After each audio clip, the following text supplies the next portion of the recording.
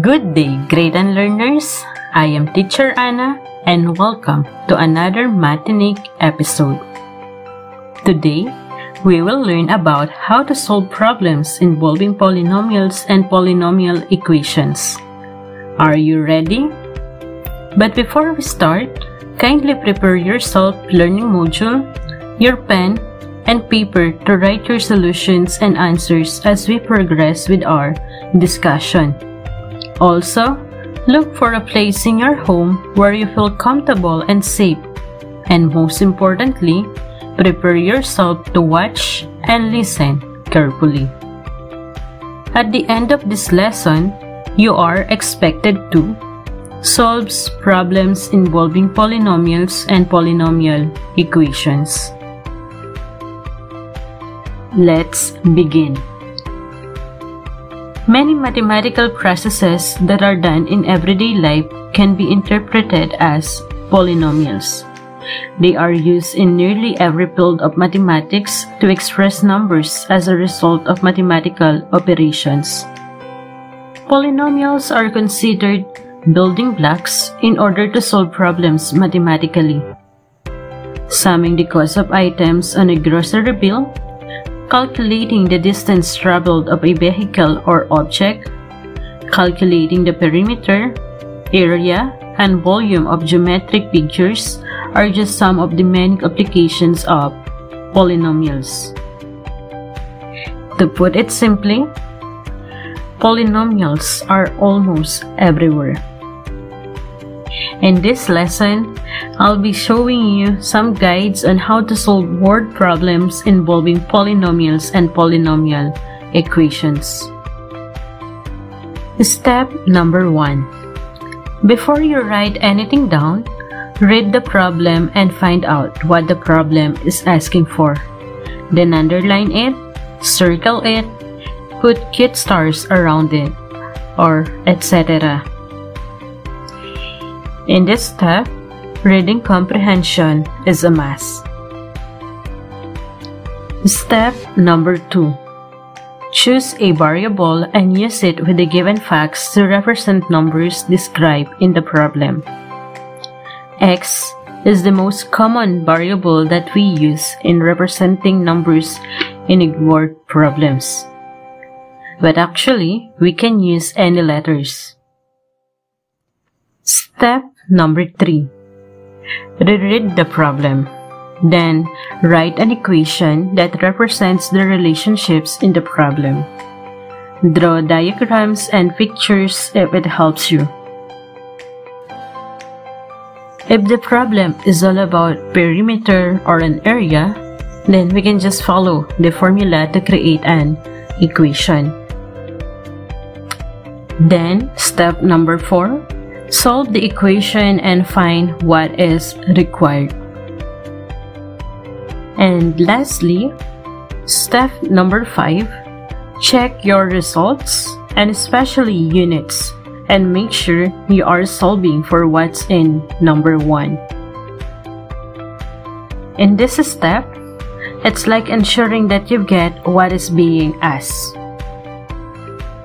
And one important note that you need to remember, to solve polynomial equations, the rule of thumb is always isolating the unknown to one side of the equation. For example, if you are looking for the value of x, then you need to separate x from the other data. Okay. Let's try to solve word problems involving polynomials and polynomial equations. So we need to set up a polynomial equation that models each problem, then solve the equation and state the answer to each problem.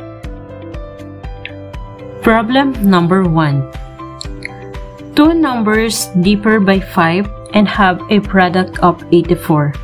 Find the numbers.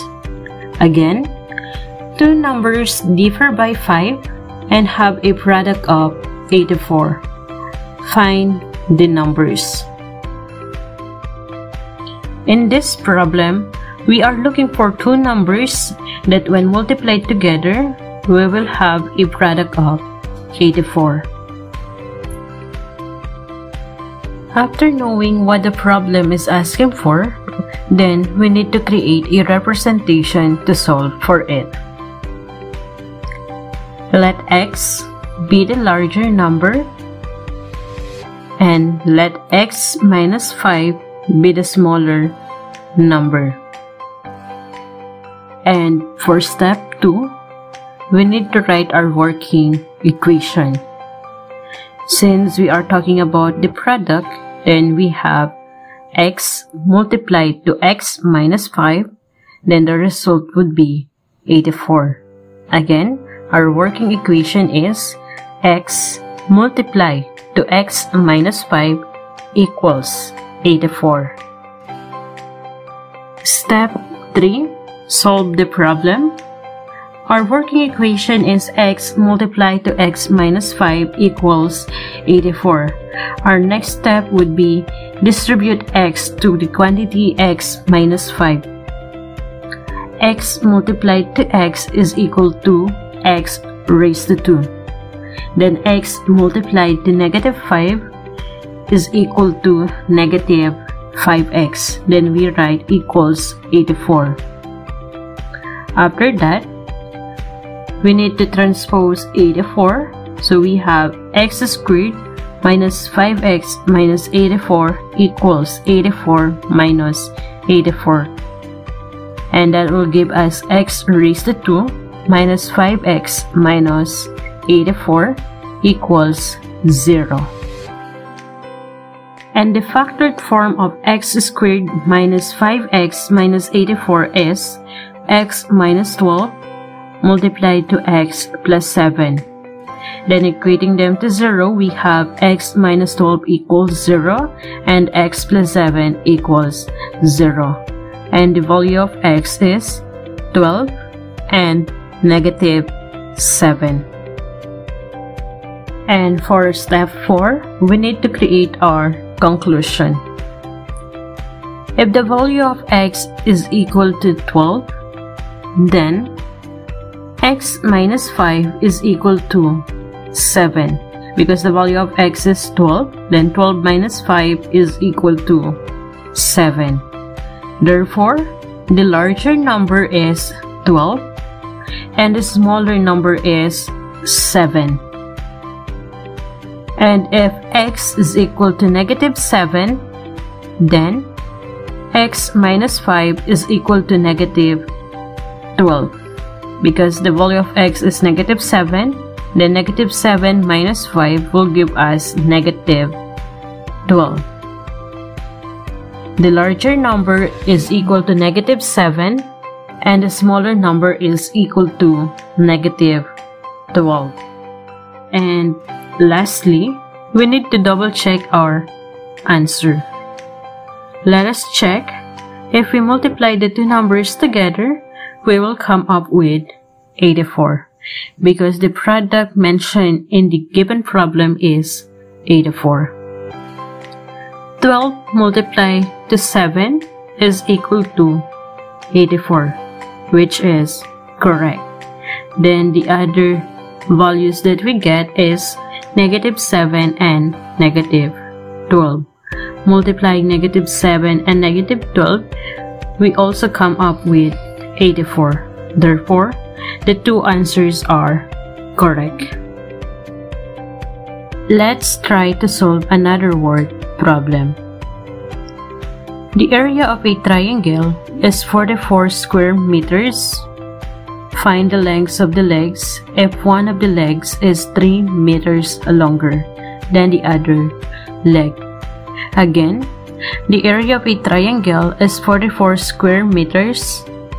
Find the lengths of the legs if one of the legs is 3 meters longer than the other leg. The problem is all about the area of a triangle. The area is given, so basically, we are looking for the value of the base and the height of the triangle.